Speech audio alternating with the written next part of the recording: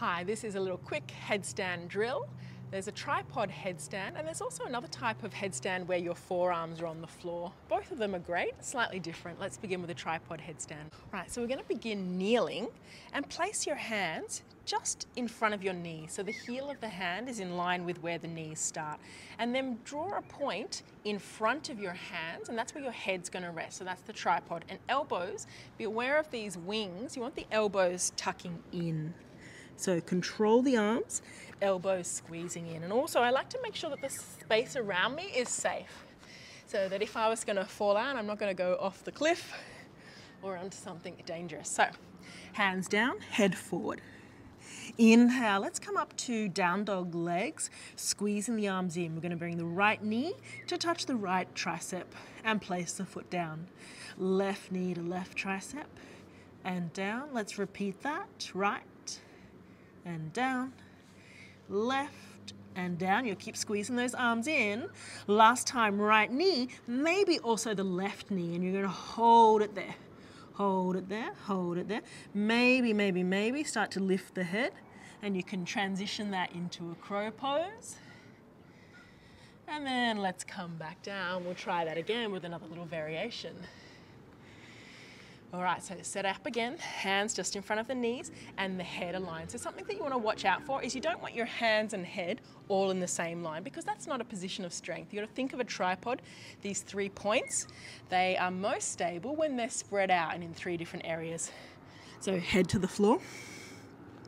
We're going to lift the knees off the floor. Now you might come into that same point, bringing the knees to the arms, and then start to bring the knees together and lift your feet up in the air. So that's coming up to a tripod headstand with bent legs. And then once you're there, find the ease. Okay, so there's a point where everything is perfectly aligned, one vertebrae stacked on top of the next, where you're not working that hard. So you can hold that for 5 to 10 breaths. Hands are still working hard, elbows are squeezing in. You could either come out the same way, bending the legs, bringing the knees to your arms, and then feet down, resting in child's pose.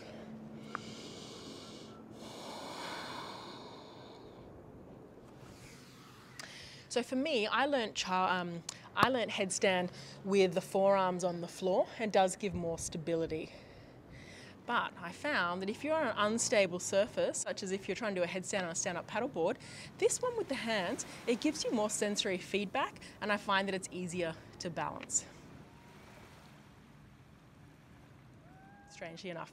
All right, we're going to try lifting up with straight legs, so we'll give it a go. Hands to the floor, head just in front. Elbows are active, squeezing the arms in. Down dog legs, you could lift one leg up at a time and getting airborne with the right foot. So it does require some hamstring flexibility. So if the hamstrings are not so flexible, then you might come up, arms still in, knee at a time, and have a little bunny hop. And then start lifting the knees and bringing the knees in. Knees up and knees in. One more. Knees up, and then of course you can come to legs straight. Let's have a go of lowering the legs straight all the way down to the floor. Move the buttocks over the head. And resting in child's pose.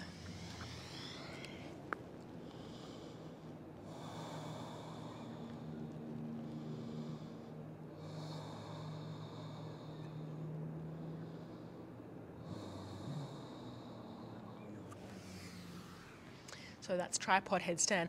Let's have a go with the forearms on the floor, all very similar. But your elbows are in quite close still, close enough that you can do this. You're going to interlace your fingers and extend the little fingers. That will just stop you from rolling to the back of the hands.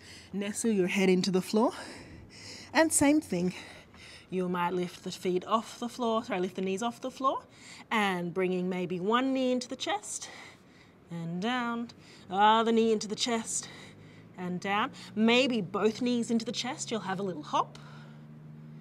And then extending the legs. And then you can lower down that way. Or maybe you're going to come up with straight legs. Inhale, lift up, hold.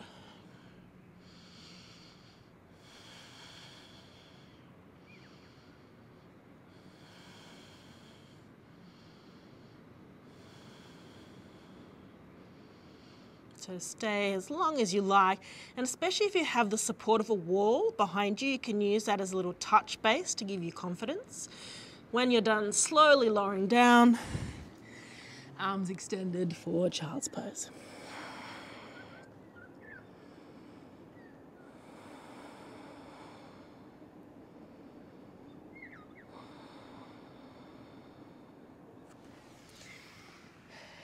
So just like anything, this requires some perseverance and practice, but with repetition you will find mastery for this pose, and it will eventually become as easy to you as standing on your own 2 feet is. Namaste.